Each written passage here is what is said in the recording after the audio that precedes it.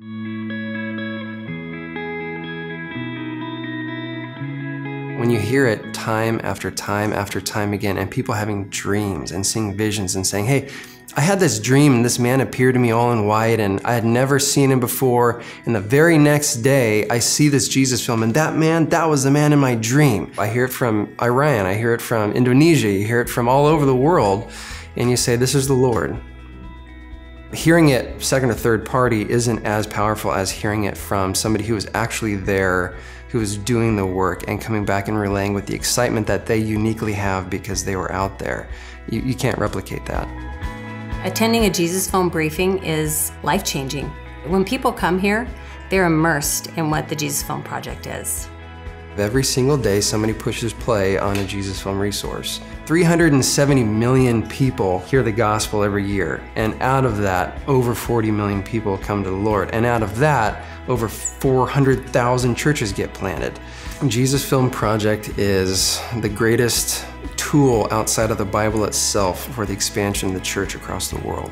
The real underlying need is that there's a lost world that doesn't know Jesus, and every day somebody is spending an eternity without him, and we don't want that to happen. You know, a briefing is just simply Jesus and then us responding. The Jesus Film Briefing is one of the great spiritual experiences of anybody's life. You move away from your everyday responsibilities and you can really concentrate on what Christ wants in your life. Our kids are participating in Kids on a Mission. While they're doing that, we get to go hear these amazing speakers. There's just an energy when they take the stage. I just think, I want that. I need that. The world wants that. The world needs that. We were sucked in from night one. My husband and I looked at each other and we were like, we have to be a part of this. Coming to a briefing was the best decision we ever made.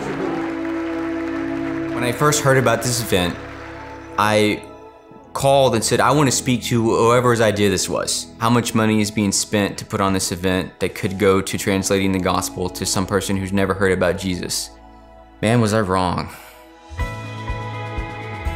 I wasn't expecting to be fed so much ourselves, invested in such a way to help us grow and in the end be able to give more back. I mean, the number of people who will be in heaven because of the Jesus Film is like the best investment you could ever make.